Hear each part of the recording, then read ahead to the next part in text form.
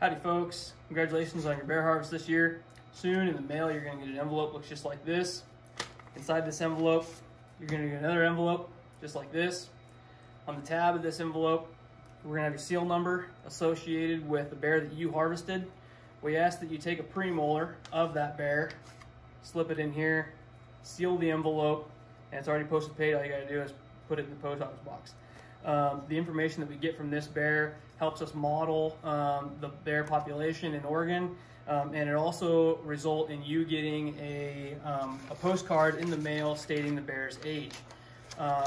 Coming up, we're going to show you how to remove a premolar with basic tools that you might have around the house.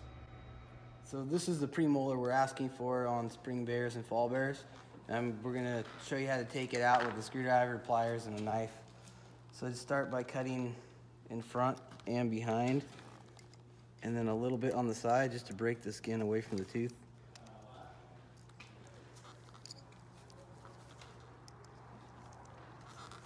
And then take your screwdriver, small, flat, and just insert it between the canine and that premolar and start wiggling it back and forth, in front and back.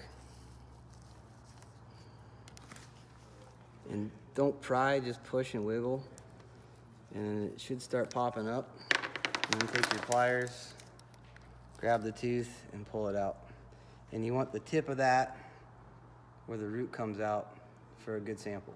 Black bears typically have 4 premolars, and the premolars are the teeth we would like for our age sample.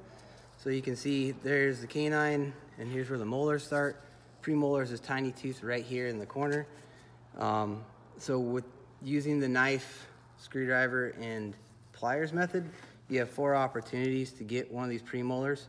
So there's 2 top, and on this bear the bottom are already removed, but once again right behind the canines and in front of the molars.